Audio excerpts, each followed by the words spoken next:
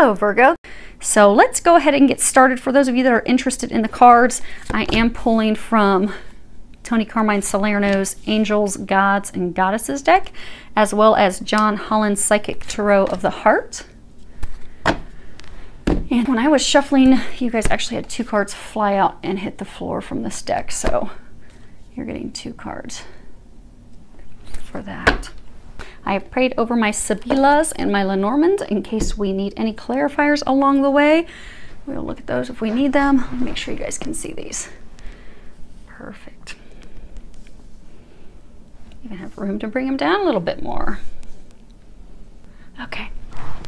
So what we have is your situation, the recent past, something that you're unaware of, something that's unknown to you, and then the recommendations that they have for you at this time. Now, right off the bat, you're going through some changes. Five is an indicator of big changes. But you're having a really hard time with that. You're having a really hard time with that. First card, this is your situation. We have emotional withdrawal. And you can see he's sitting on a beach by himself. This talks about, this is a card, it's traditional tarot, this would be cups. So this is emotions, things connected with heart, feeling. And this card talks about, you know, withdrawing, pulling away from someone or a situation. It could be an old love. It could be a relationship, maybe a relationship you were in for a long time that was familiar. Now for some people are married to jobs, but I'm getting for most of you, this is actually a love thing. But some people love their jobs. They're married to their jobs, but you've had to leave something behind in order to embark on something new, something undiscovered, uncharted, something you haven't done before, but you've had to let people go. You've had to let, most of you, you've had to let a relationship go, let someone go. And you've been spending a lot of time by yourself. See, he's by himself. You know, you only have his footprints in the sand. You only have his hand in the sand. He's completely by himself. But when we're going through changes like that, it's essential for us to take time to ourselves because we have to reflect. We have to take time to pause, to think about the situation, to heal, to prepare ourselves for the new beginnings, the things that we are going to embark upon. And I think, although right now is a current state of sadness, for some even despair of having to leave things behind, it's a very emotional, turbulent time.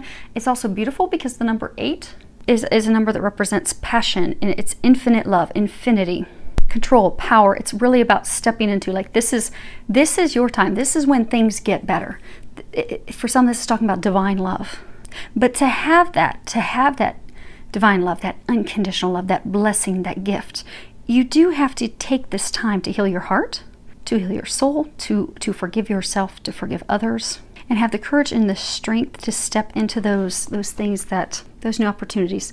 For some of you, it's like undiscovered territory, like moving forward with someone totally new, totally different than from what you've had. Some of you have been stuck in miserable relationships for a long time because it was comfortable. It was how you always did things. And some of you have been in relationships that have been lacking depth because you haven't wanted to listen to your soul's calling to move toward the person that you're destined to be with. Let me see, they're talking about my gilded tarot. Let me see if I can reach those. So in the traditional tarot, particularly the gilded, I love those, there's a card that is, in traditional tarot, this would be 8 of Cups. And let me see if I can find it. Ah, there it is. Right up on top. So in traditional tarot, when you look at this card, you see this man, he's totally turned his back on all these cups that are turned over. And if you can see right here, you've got this sleeping mole, and moles represent, you know, blindness, not seeing things for how they are, ignoring our calling, ignoring things, which is interesting because this next card that we're going to cover is in traditional tarot. It would be the 2 of Swords, and in the 2 of Swords card, it's this woman, she's standing there and she's holding these 2 swords, but she's blindfolded, so she's purposefully ignoring the things, the decision that she has to make, totally ignoring it. But in this, you've got the moon that's illuminated up there. So he's leaving behind. He's totally turning his back on these things that have left him feeling unsatisfied. Like for a while, they may have helped him mask his emotions. They may have satisfied him for the time being, but they didn't. Filling space, kind of like a diversion. So for some, like multiple relationships with people that were simply a diversion. keeping you from going toward what you're destined to. For those of you that this is a relationship, keeping you from going toward the person that will satisfy you, will bring you happiness, that you truly have a deep emotional connection with, because the moon represents truth, illumination. So some of you have had the truth recently revealed that these, for some of you, behaviors, these things that you've held on to, these people that you've held on to, these things that you've been doing that have just simply kept you from answering your call, moving toward your destiny, moving forward. You've just had those things. Some of you have been holding on to them because of familiarity, but you've realized that they're not satisfying you. The truth has been revealed. It has come to you that these people, these things, for some there's even like behaviors like drinking involved that they're talking about. But you've done that to not have to feel your emotions, to not have to connect with someone deeply, in order to ignore those things. And although some of you've just given into like these lower level desires, relationships, things to just simply distract yourself, completely keep you distracted, for some of you, to keep you from having to feel your emotions, from keeping you from having to see things as they are, and to keep you from also just allowing yourself to truly deeply connect with someone. But these things that you had, they were very shallow. There was no depth. They were not fulfilling. But you've come to that realization now, and they are congratulating you on that, because that was huge. For a number of you, it took you a long time to get here, because for some of you, you've had to let for some of you, you had a relationship that you held on to for a very long time, you had to let go of. And for some of you, you've even had to let go of some relationships. This talks about, just lusty surface relationships that don't have any meaning. You've accumulated them as well. You've had to let some brief relationships go as well, and that's caused some turmoil, but there was no depth in that. You've seen that. But you're at this point of evaluating, contemplating, really trying to figure things out. Now, most recently, the card that you have is mental conflict, and this is number 2. Hopefully you can see that without the glare. This is all about being stuck, not moving forward because we are stuck in our own heads, being indecisive. How I mentioned earlier in traditional tarot, this would be 2 of Swords. It's a figure of a woman holding 2 swords. She's blindfolded because she's purposefully not wanting to take the blindfold off and see that she can simply make a decision and move forward. So for some of you have simply not wanted to take any action. You've been overthinking things. You've been overanalyzing things. Swords are all about communications. And for some of you, it has been a very hard decision. It's not been easy. It has been a hard decision. But they're saying for some of you, you have been stuck in this point of indecision for way too long. It's time to make that decision, and it's time to move forward. And for most of you, you've been stuck in this state out of fear of the unknown.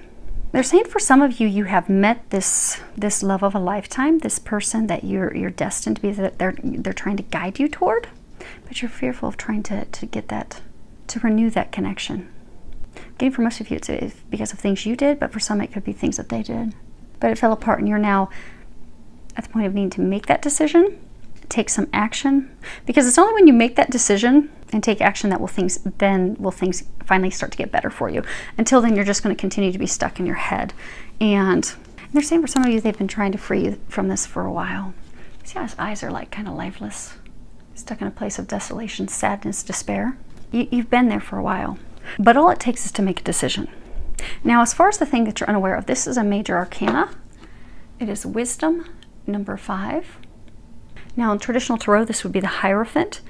And so the Hierophant, it speaks of something that's very spiritual, very spiritually guided, divinely led. In some instances, it talks about a marriage of a very spiritual high nature. So for some of you, this is a soulmate. This could be a twin soul. For some, this could be a twin flame. But what you're unaware of is this person, for some of you, that you're trying to make a decision about is the key to your happiness. If you see here, he's got the sun rising and shining on him. Here's this family, husband and wife and a son there. There's also a dog here. So for some of you, this person's also the 2 of you are going to together create a family. And this person's also very loyal. They're very faithful. Because some of you were in a relationship in the past, or a marriage in the past, where your partner was not faithful. They cheated, they lied, they were dishonest. And they're saying that's the reason why some of you are actually afraid, because you're fearful if you move forward with this person that it will turn out like it did in the past with your ex-spouse. But it's divinely guided. It's watched over by the heavens. This is number 5. This is a big change. So for some of you, you've been single for a very long time. So for some of you, for years. So to move forward and embark on something is going to be a huge change, but it is the thing that's going to bring you what you desire. It's going to bring the sunshine back into your life, the joy back into your life that you've been lacking. And for some of you, you've been lacking it for years. Now, as far as what's recommended, when I was shuffling and praying over these 2 cards popped out together. The first one you have is Angel of Families and terrible glare. Sorry, we're about to have some storms here in Ohio. The lighting is not that good. So let me hold up so you can see the image and I'll read the bottom. The angels surround both you and your family at the moment. And then the other one you have is Angel of Healing. And it says, the angels have felt your sadness and have shown up today to send you healing. So what they're saying is, for most of you, this is about love. You actually have met the person. You've had the epiphanies, the aha, the information trying to guide you to this person. But you have fears that are keeping you from moving forward with that person. For a number of you, those fears are stemmed off of experiences that you had as a child. So for some of you, you have to do some inner child healing with regards to your mother. For some of you, your father, because those experiences as a child are making you feel as though you are not deserving of a divine love like this. And what it's making you do is it's making you push it away, run from it, hide from it, run into other relationships, drink, promiscuous behavior. But it's because at a core level, you have these feelings. You feel, so for some of you, your parents could have made you feel as though you weren't good enough. No matter how hard you tried, you just weren't going to be good enough. Made you doubt yourself. Made you doubt your worth. Made you feel as though you weren't lovable. But you need healing for that. And for some of you, it's healing with regards to relationships in the past that failed. But it's healing that's going to be taken care of via not your typical healing. It's you need energy healing. So you need to see an energy healer. If you can see here, he's got these beams of light coming down. He's touching, looks like her solar plexus or her sacral chakra. When we've had experiences in the past that have hurt us, we will store that stuff in those chakras. So there are some of you, it may be something that you, for everyone, pray, ask that God, Jesus, Archangel Raphael, come and help you with your healing, help heal those things. There are a number of meditations out there that you can listen to that will help with child healing. There's actually one by Cassidy Kane with Twin Flames 1111. She has some awesome meditations that do energy healing, and she's, remarkable at that. Download one of those, listen to that. And for some of you, you are going to need the help of a professional healer. So there's a number of different energy healing modalities out there. So find someone that you feel guided toward. If you pray about it, you ask that the angels help you find someone. They will lead you to the right person who's going to help you with your healing. So you can get past this and get into this. And they're saying for a number of you, it's not really that difficult. It's not as hard as you think it's going to be. Okay. So for the emotional withdrawal, we have La Mica, La Alegría, and Virgo. So let's see if I can get you guys to see all those at once. So the first one that we have is friend, confident, a relationship of trust, someone you can count on. And then we have, cheerfulness, celebration, friends, family. And then we have the widower, loneliness, a sad man, bound to his past. Now there are 2 different cards for happiness. This is talking about happiness with like family, friends, but then there's a card that speaks of happiness of the heart. Some of you have met this person who you would have a strong, solid foundation with, but you push them away to go in a different direction. And they were talking about cups. So for some of you, you had this potential love of lifetime, this love interest. You pushed them away because you wanted to go drink and party with your friends. For some of you, just want to go drink and party and have fun in relationships with other people. But now you've realized, okay, she's the one.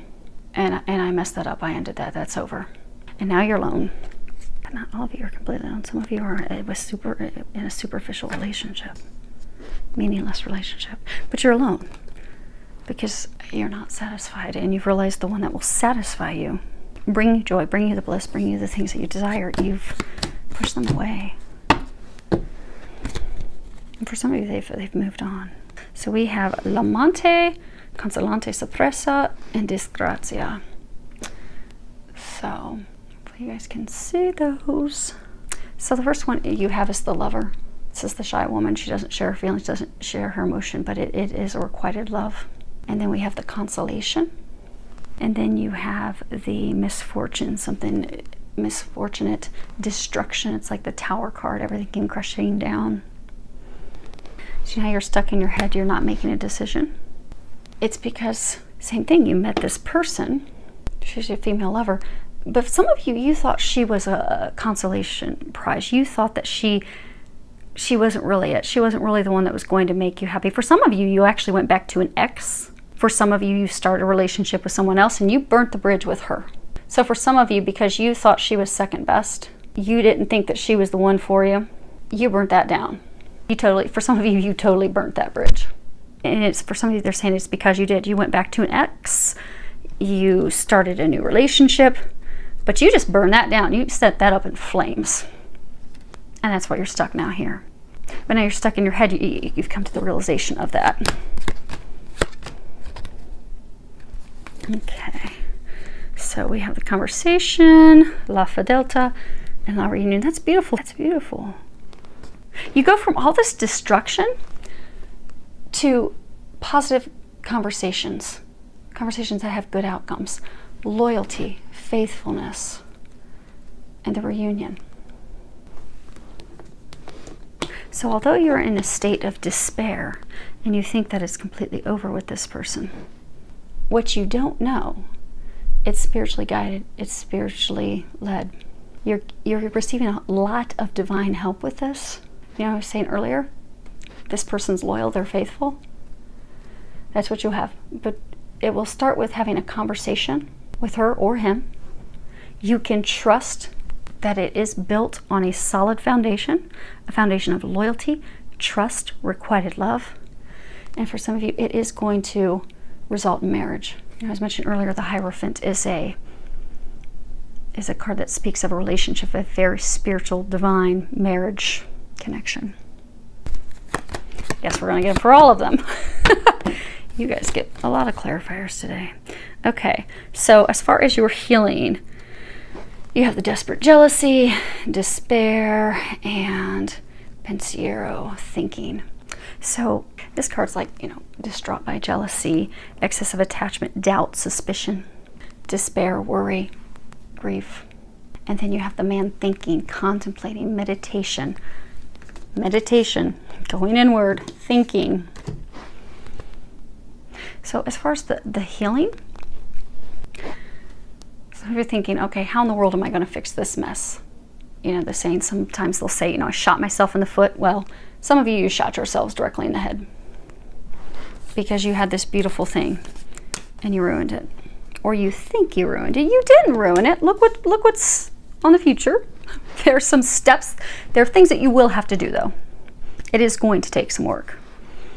But you can repair it. And you're contemplating how. How do I do that? How am I going to get there? How am I going to fix this? And your first step to doing that is for some of you, the family that they're talking about is her. You have to heal it with her. They're talking about that. There does need to be communications, which is that card? No, this one. So for some of you, you have to have conversations. You're going to have to lay out the truth. No matter how ugly it is, because for some of you, you're afraid of sharing all the sordid details. Like, oh my gosh, if she hears how bad things really were, if she really hears how many women were really involved, if she really hears how I'm a closet drinker, or for some recreational drugs, I have these behaviors, these things that I do to push love away, because there's healing that has to happen in my heart. But if she really finds these things out, she's going to be madder than a hornet's nest. But you're going to have to communicate that. You're going to have to trust. Remember, this is beautiful. It's going to be beautiful. But you do have to take steps for it. And for many of you, it's going to begin with communicating, because the communication is going to heal things with her, and she is your family. For many of you, she is a divine family. You have a divine connection with her. For others, there is going to have to be some energy healing for you. Healing past hurts, be it with lovers, family members. It can even be things from past lives, but there's going to have to be some energy healing so you don't push these gifts, these blessings, this person away. So hopefully that helps. Hopefully you are all able to push through and get some of that done, filled with a lot of love, joy, and blessings.